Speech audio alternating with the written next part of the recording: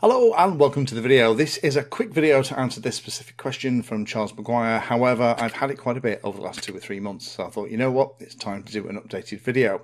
Now, I have made a number of series talking about how you set up INAV specifically on fixed wing, and I'll put a link to one of the latest ones down below. It isn't particularly tricky. There is a process that I use that I've developed over the last 10-11 years that's pretty bulletproof at this point. So if you follow along with each individual step, you should get to the end and it works. But Charles's question is more around two things that appear to do the same job, but actually do something very different. So Charles, and all of the others that have been directed to this video, found it in the feed. This one is for you.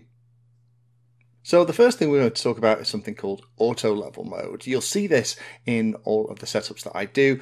Auto level and auto tune are two modes that I have on separate switches that I use in the maiden flight. Now, there is a little parameter in INAV that sets the offset between when a plane is flying straight and level and the slight nose up attitude it needs in order to it to fly at cruise throttle without gaining or losing altitude. That little offset used to be set historically by just plugging a number into the CLI. In the very old series, if you ever still watch one of those, you'll see me putting it into the command line interface for fixed wing pitch trim, and I'd pick something between 2 and 4, fly the model, see if it was gaining or losing altitude, and then adjust it by a degree at a time until it was about there. However, in modern INAV, we don't have to do that thing iteratively. We can just tell the model to figure that out. Now, why do we need that slight offset? Well, most model aircraft, when you put a flight controller in it, the flight controller will be sat pretty level. However, the nose of the plane needs to be up anything from 1-2 degrees up to 6, 7, even 8 degrees in order for it to maintain the altitude as you're flying around. Now, that slight nose up is what the fixed wing pitch trim, if I can even say it, actually does in INAV. So what auto trim mode does is, as you are flying around, put it in something like horizon or angle mode would be my recommendation.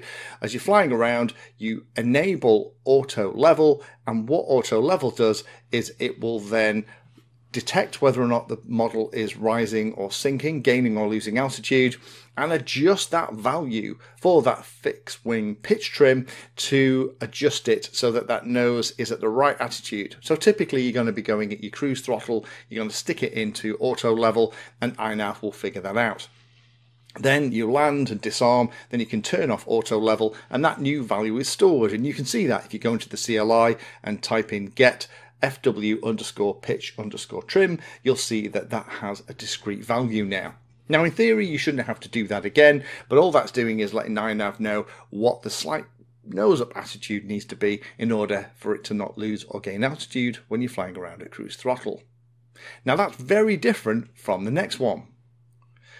The next thing to talk about then is what servo trim does. Now, the cool thing about INAV is that while you are flying it in one of the stabilized modes, so your angle, horizon, or any of the GPS assisted modes, so your position hold, your nav position hold, your return to home, whatever it is, INAV is using those values of the wings being level and that slight nose up attitude that we've just set to keep the plane flying straight and level when you have your hands off your sticks. Now, that's great. However, if you then try and fly in a mode where INAV isn't doing that hard work for you, then the servos won't be in the right position. Now, historically, if you were flying a plane and you don't have INAV on it, the way you'd correct for all this is using the trims on the radio. You never ever touch the trims on your radio. So how do you get it so that if you flick from something like one of the stabilized modes like angle or horizon into manual or acro, how do you make it so that the servos are all trimmed already so your plane doesn't immediately try and loop the loop or try and roll uncontrollably? And that's what servo trim actually does.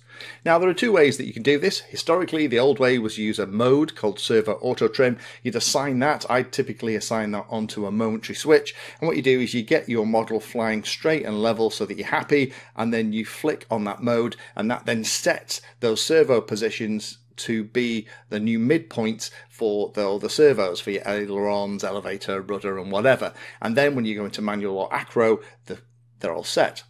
However, I asked for a new feature to be added, which is something that RDPlane has had for a long time, and it's been in INAV for quite a few revisions now. It's the options to select continuously trim servos.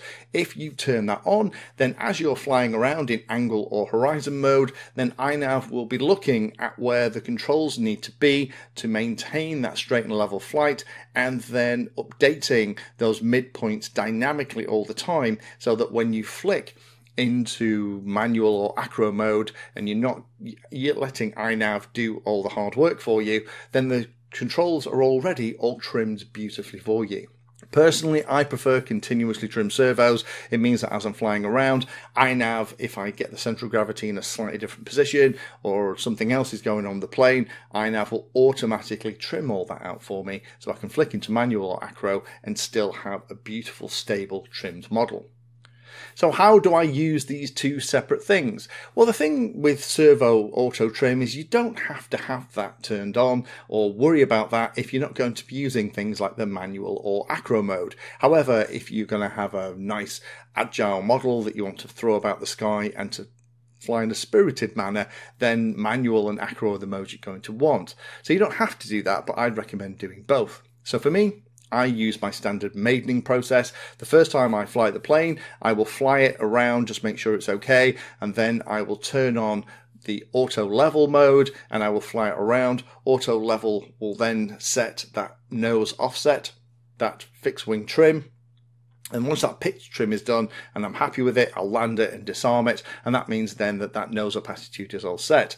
Next flight, as I'm flying around, continuously trimmed servos will then start to trim all of those servos so that they are in exactly the right position. So when the wings are level and the nose has that slight nose up attitude that we've just fixed, then servo auto trim will automatically fix that. And by turning on continuously trimmed servos in INAV configurator, I never have to worry about that. It's just done for me automatically. And once those two things are done, you know what? You don't have to worry about it ever again.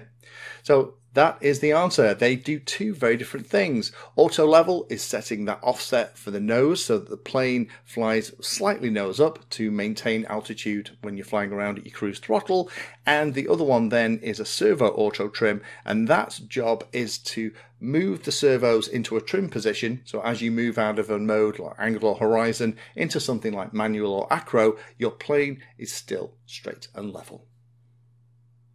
Thank you for watching my video. Check out the playlist, and adding Pedantry 360 to your search terms will help you find my content. If you haven't done so already, please hit the like and subscribe button. It helps a lot. You can support the time I spend here answering questions and helping others by using the links in the video description.